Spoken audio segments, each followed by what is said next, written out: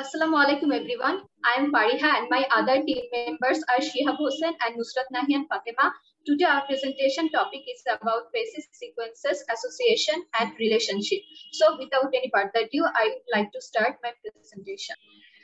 So what is facies? Well, a facies is a rock body with specified characteristics that form under certain condition of sedimentation reflecting a particular process, set of condition or environment. Moreover, the facies concept refers to rock bodies that have distinctive physical, chemical, and biological features. Facies was first introduced by Nichols and modern use of the term is credited to Priestley. Now it is also used as non-stratigraphical facies. In case of naming facies, it makes more sense to use descriptive name because it provides us the clue of the nature of facies. We designate facies commonly on the basis of lithofacies, biofacies, and ichnofacies. Ichnofacies mean trace fossils. Facies sequence is a series of facies where facies properties change progressively in a particular direction. These facies sequence dated. Walther's law is very much important to understand facies sequence. In a simplified way, we can state that if different kind of facies are found superimposed on one another without a break in vertical succession, these facies are deposited laterally at one time. In the stratigraphic sequence, C is indicating the shoreline. So, what will happen if sea level is rise? If sea level is rise, the shoreline will shifted towards the landward, and we will finding upward facies sequence where we will find terrestrial facies at the bottom and offshore, and the marine facies at the top, which is these changes is known as retrogradation. And if sea level is fall, we will finding downward sequence where marine facies will be found at the bottom and the coastal shallow depth terrestrial facies will found at the top. These changes is known as progradation. So keep attention there. Walther states that these the facies in this vertical segment are where deposit at in lateral adjacent to each other at one time. And this was my part. Now facies association will explain by my teammate Shihab Hossain.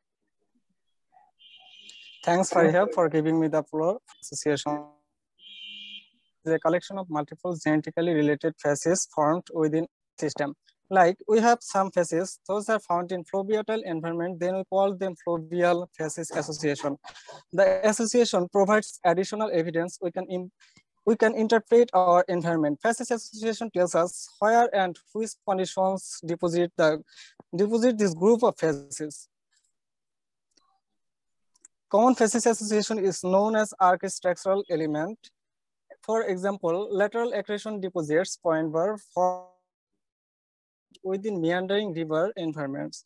Also, archistructural elements are channels, bed forms, etc.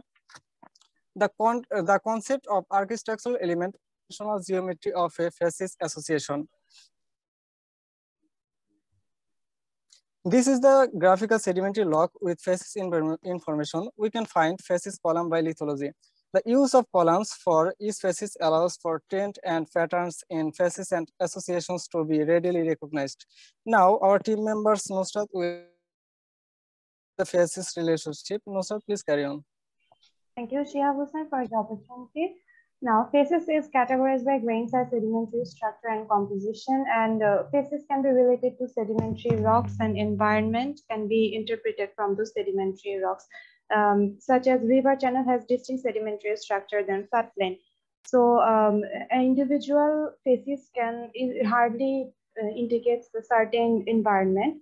So, crossbed, next slide, such as cross-bedded sandstone can indicate different environments, such as desert, lakes, and symmetrical ripple structure is sometimes indicates a process rather than environment. And And also 10 different facies sometimes indicates only one depositional environment.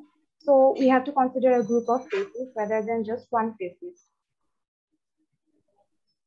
Lateral and vertical facies relationship is also considered in case of facies relationship. Here we can, according to Walther's law, a direct environment relationship exists between lateral facies and vertically or superimposed succession of strata. And here we can see that the limestone facies is moving toward the land surface. And also if we consider the vertical facies, we can see the same sequence repeating itself. And it applies also to the marine transgression and marine regression.